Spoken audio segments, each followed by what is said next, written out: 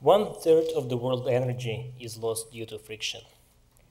We at TriboTEX use advanced nanotechnology to reduce friction and reverse wear everywhere.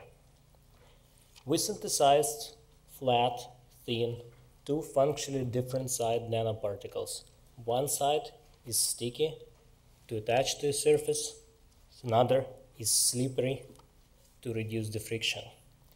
When these nanoparticles attach to a surface one by one, billionth time, they create coatings that reverse wear.